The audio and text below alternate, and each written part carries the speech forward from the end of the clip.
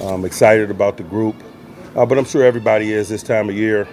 It's good to kind of learn without consequence and teach and get to know one another and standards of expectation, and those are some of the things that we've been focused on. The Pittsburgh Steelers are of course one of the teams that made a lot of noise in the offseason, completely changing up their quarterback room, and now all of a sudden, this is one of the more anticipated upcoming seasons for this team in quite some time. They've always been successful under Mike Tomlin, but people are tired of the 9-8 mediocrity. They want a playoff run or to rebuild. And I've already talked about everything to expect for 2024 in a lot of other videos, but in this one, I want to talk about what under the radar players and draft picks could break out onto the scene that nobody is talking about. But first, before I begin, I would really appreciate it if you would drop a like and subscribe. It only takes 5 seconds, plus you can always change your mind. We are on the road to 30K subscribers, and with your support, I believe we can get there super fast. So starting off, I'm not talking about these players in any specific order, but the first guy I think could break out in 2024 is Keanu Benton. In the second round of their spectacular 2023 draft,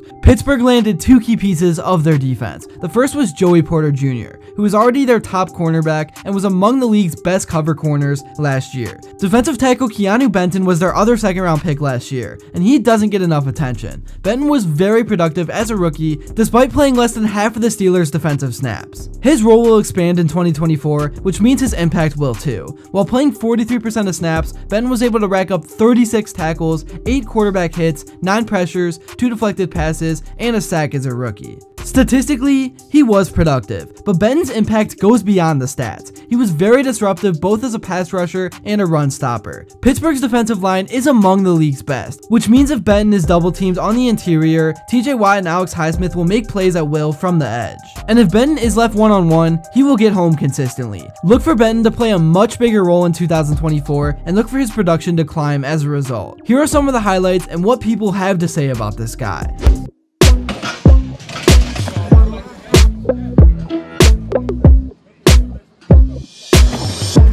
For 7 yards per carry. Fields will throw it, and Fields will be sacked. Fields under pressure and sack. Late blitz coming. Keanu Benton, the talented freshman. Hand usage, pad level, athletic, and he plays so hard. He is always chasing down screens, draws. I love watching him play, bro. He like big young dudes that run to the ball like that, man, is special because you typically don't get that. The Steelers know how to coach up defensive line, and I'm pretty sure Benton's going to be the next great defensive lineman that the Pittsburgh Steelers have ultimately found. To me, Benton looks very, very, very solid, and you can see so many flashes on tape. Next up, Nick Herbig certainly showed a lot of promise in his limited snaps as a rookie. His productivity per snap is quite impressive, especially considering the high bar set by teammates like TJ Watt and Alex Highsmith. With an expanded role in 2024, Herbig is poised to build on his strong rookie campaign. Being the third edge rusher on a depth chart will give him more opportunities to make an impact, and his previous performance suggests he can capitalize on those chances. The Steelers coaching staff really increased confidence in that Herbig could lead to more strategic rest for Watt and Highsmith, allowing Herbig to showcase his skills even more. If he can maintain his per snap efficiency with increased playing time, he could indeed become a breakout star for Pittsburgh's defense. Here is the breakdown on him.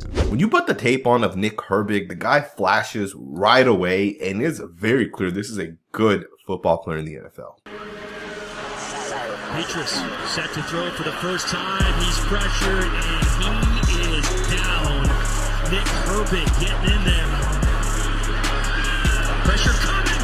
Ball's on the ground. Wisconsin recovers. Yeah, I think the first one that I'm going to lead with is one that I don't know if he's very much of a sleeper. I mean, I didn't notice him for the first couple weeks of OTAs very much, but Nick Herbig looked awesome this week. Like, I think it's, you know, if this guy was on any other team, I think he'd be a star. If he wasn't sitting behind Alex Highsmith and TJ Watt, I think we'd hear a lot more about him. And I think he's in line for a big year. I'm not going to lie to you, man. After going down there to the OTAs, seeing young Herbig out there, man, he looks good. Moving on, Pat Freiermuth is definitely a strong candidate to have a breakout season as well. With a shift in offensive strategy under Russell Wilson and Arthur Smith, the middle of the field is likely to see more action. This could significantly boost Freiermuth's production, especially considering Kenny Pickett's previous tendency to avoid those areas. His potential is further amplified by the lack of a strong number 2 wide receiver to complement George Pickens. This situation could lead to Pat becoming a primary target, increasing his opportunities. If the Steelers' offensive strategy aligns as expected, he could indeed have his most productive season yet. Here are some of his highlights. Organization 7 years as the DC. Trickery. Back for Trubisky. Open man caught Freiermuth. He's stepping up. Free play opportunity. Trubisky stops and throws against the grain. Got his man, Freiermuth. The third player on this list from the Steelers' 2023 rookie class, their hiring of Arthur Smith and the offseason roster moves leave no secret. Pittsburgh wants to run the ball frequently and effectively this year. Insert Washington, who's basically an offensive tackle who can catch passes, a better blocker than Freiermuth. Washington's snap count will increase in his second season, though most of his snaps will come on running plays. But being on the field more should increase Washington's targets too, particularly in the red zone. I just think Russell Wilson will feel comfortable looking Washington's way. Here's the highlights and breakdown of him. The 11, so a gain of 3 for McIntosh. After the fake, in the flat, it is the enormous tight end, Darnell Washington. Another guy I haven't really talked about yet that the Steelers brought in is Justin Fields. I'm not saying he's a breakout candidate because we all already know who he is, but Mike Tomlin and the Steelers are sort of planning to treat him like a rookie. and start from scratch, which could help him redevelop into the player everyone thinks he can be. And sitting behind Russell Wilson for a little bit will definitely help him learn a lot, and I think he can come in during certain situations to help the team out. Overall, it's going to be interesting to see how things actually transpire on the field, because right now, there is just so much talk and so much anticipation about what could possibly happen. So let me know in the comments below what you think about this team as we start to get close to training camp and then the opener. That's all I got for this one. Thank you all so much if you made it to this point, and if you enjoyed and haven't yet, please make sure to drop a like and subscribe, because your support truly does mean the world. And also, let me know what you would like to see next, and until then, I will see you all later.